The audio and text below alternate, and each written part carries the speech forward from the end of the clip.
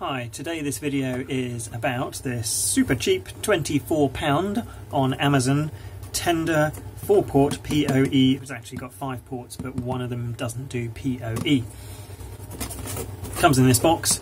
If you rattle the box, it sounds like stuff is rattling around in it because there is pretty much no provision in the underside where the power pack is to stop the power pack just wobbling around.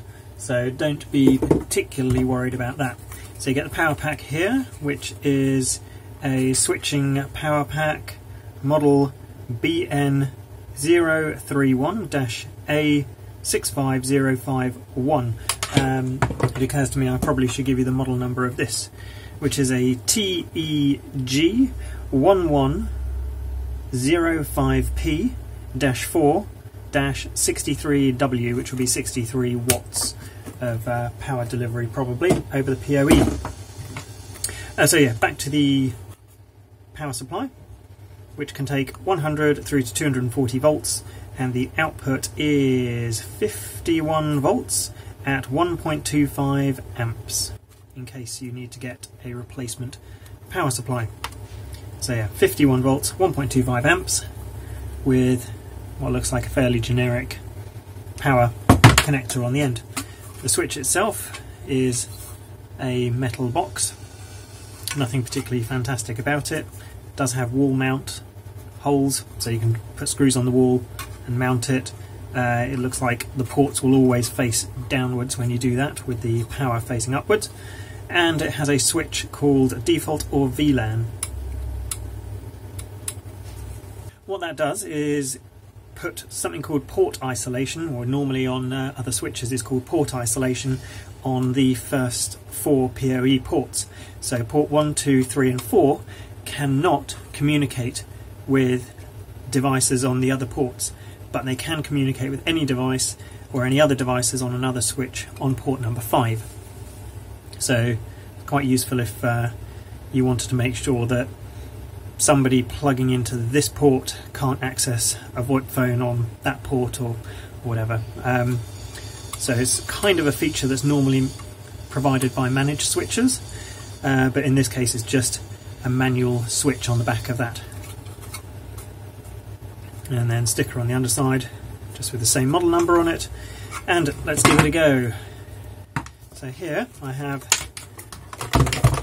a PoE powered telephone, or VoIP phone, SIP.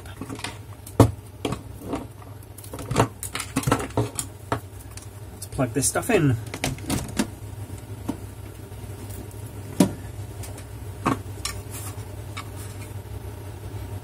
So if I plug that in and that into there, that lights up. That's the power indicator, and if I plug in something connected to the rest of a LAN, that other light, the yellow light, should go on and probably blink with activity, which it does. And I'll leave that plugged in, why not? Then I'm going to plug in the VoIP phone.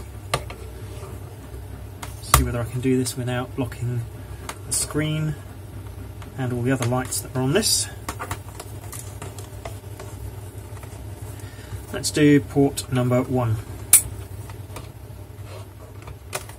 So it's lit up, it's PoE light, which is the top right, and then the link and activity light.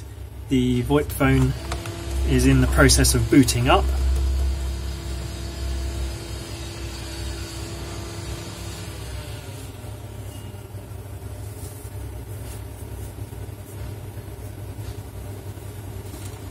And we'll also plug in a device which doesn't use PoE, just to see what the lights do for that as well. Let's plug into that one there, and that should just be, yeah, that top left orange light to indicate that it has activity, but the top right PoE light for power is not on because this connection is not drawing power.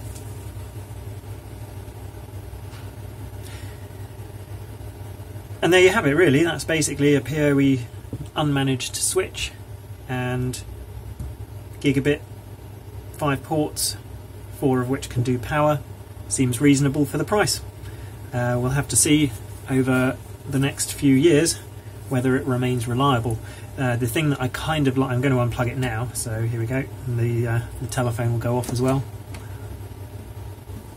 God, that's got a big capacitor or something in it, took ages to go off. The thing that I do like about it is that the power, let me get rid of all this junk, sorry, out of the way, be gone with you.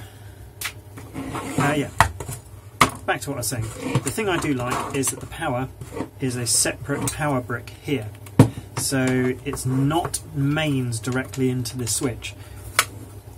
Quite often the power supplies in those switches, or in switches and any other electrical device, the power supply is the first thing that goes wrong.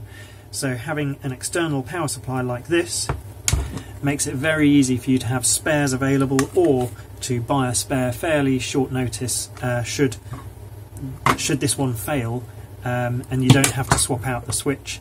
So that's not too bad really, and it's also very chunky power supply. So yeah, it's not like just a generic rubbish plug it in at the wall, this thing's tiny, really lightweight. This thing is fairly heavy and large enough that the heat dissipation shouldn't be, or it basically shouldn't get too hot, it shouldn't cook itself. In the description or the comments of this video in the coming years, I'll let you know whether this has gone wrong or whether I've found any problems or reliability issues with it. But there we go. I hope this video has been helpful to you. If it has, it would be really helpful to me if you wouldn't mind subscribing to my YouTube channel. Thank you very much.